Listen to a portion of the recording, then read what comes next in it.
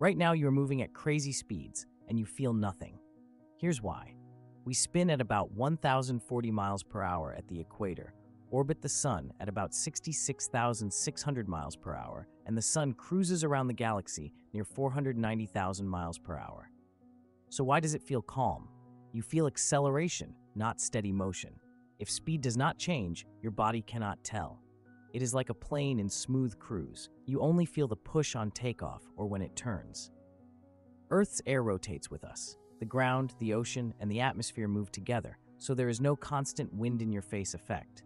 To your body, it is all one smooth ride. The spin tries to fling you outward a tiny bit, but it is small. At the equator, it reduces your weight by about 0.3%. Gravity still wins by a mile. Even if you cannot feel it, we can measure it. Foucault pendulums slowly twist because Earth turns. Storm tracks curve because of the Coriolis effect. Earth is a little wider at the equator than pole to pole because of the spin. Smooth motion feels like nothing. The whole system moves together. The tiny outward effect is real but small.